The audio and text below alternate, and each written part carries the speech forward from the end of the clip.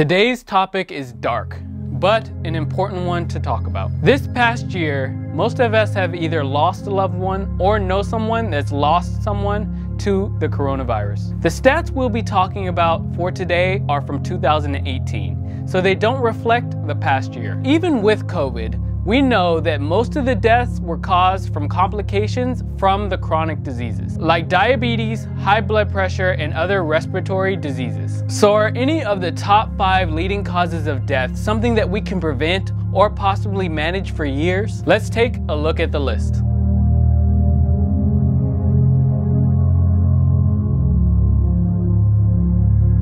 Hi, my name is Jared and welcome to The 5, where we share 5 interesting things in Black culture and society in every episode. Don't forget to subscribe and hit that bell so you can get notified when we release new videos.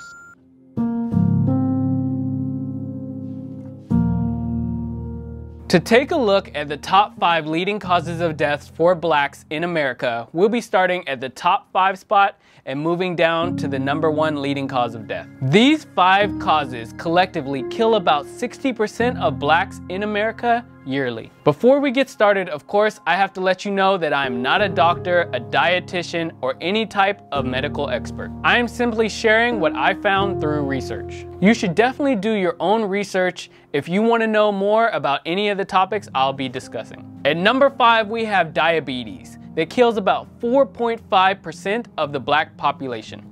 There are 2 types of diabetes, type 1 and type 2. If a person has type 1 diabetes, it means their body cannot produce enough insulin. If a person has type 2 diabetes, their body can produce insulin, but they don't respond well to it. Type 1 diabetes, which is genetic, is much more common in white people than Black people.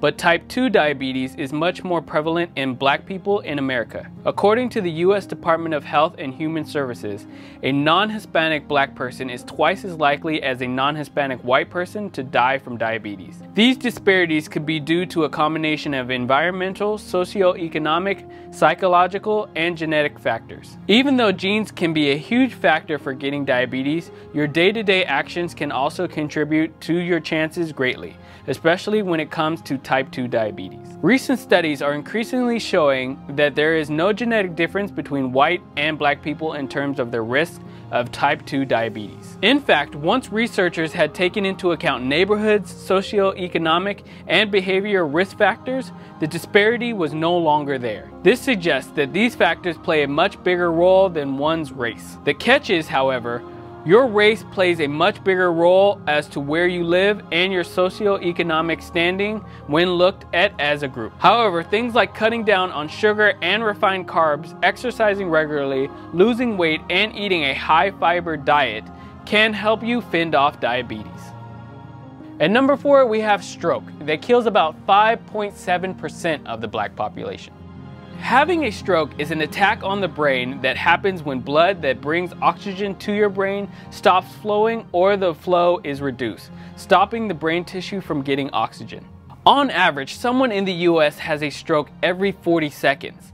Not all strokes, however, are deadly. One study found that African Americans are 4 times more likely than white Americans to suffer from a stroke between the ages of 45 and 54.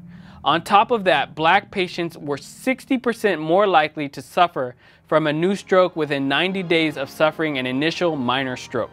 When it comes to deadly strokes, Black Americans also have the highest death rate than any other racial group. Diabetes had a higher impact on stroke risk for African American men. The proportion of stroke due to diabetes among Black men was 17.2% compared to 13.4% for Black women, 10.5% for white men, and just 7.4% for white women. Some things you can do to prevent strokes include lowering your blood pressure and staying away from smoking. At number 3, we have unintentional injuries or accidents that kill about 5.9% of the Black population.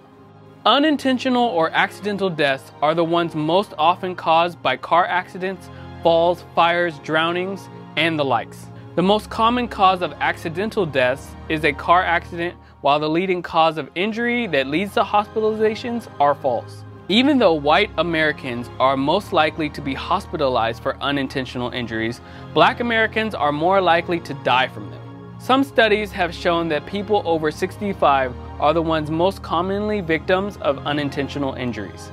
Even though unintentional injuries or accidents seem by definition difficult to avoid, there are still some things you can do to lower your chances of accidents, especially around the house. So making the house more accessible for elders to prevent falls, fixing old stairs, checking on your smoke detectors can all help.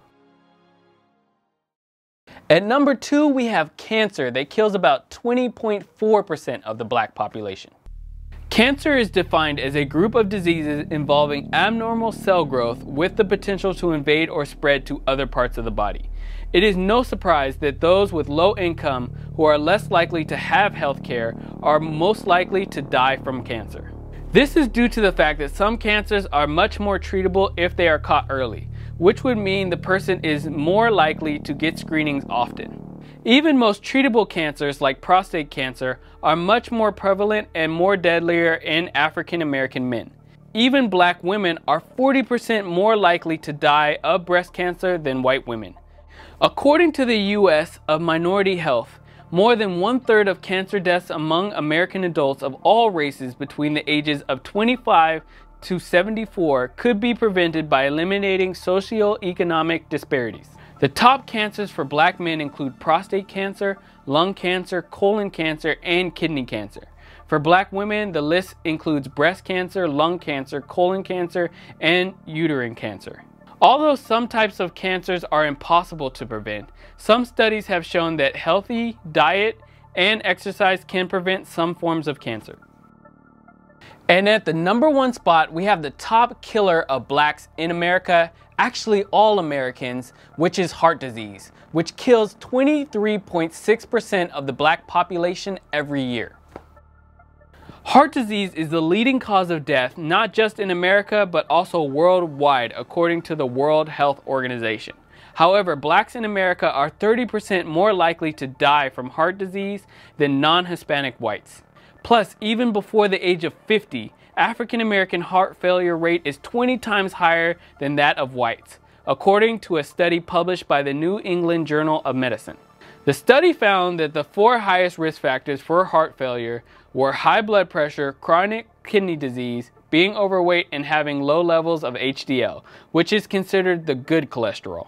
And the complications leading to heart failure start early. The study also showed that 3/4 of African Americans who develop heart failure have high blood pressure by age 40.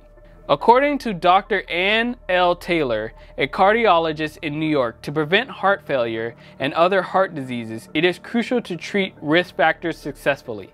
However, not only are African Americans less likely to visit a doctor and get routine screenings, but they are also less likely to be referred to a specialist. Just like everything else on the list, exercise and a healthy, balanced diet will go a long way in keeping your heart healthy.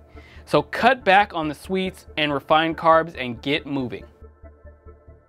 Taking care of your health should be one of your top priorities. Although none of us can avoid death, we can make lifestyle changes that could lead to longer and healthier lives. That's it for this episode of The Five. We'll be back with another episode in Black culture and society.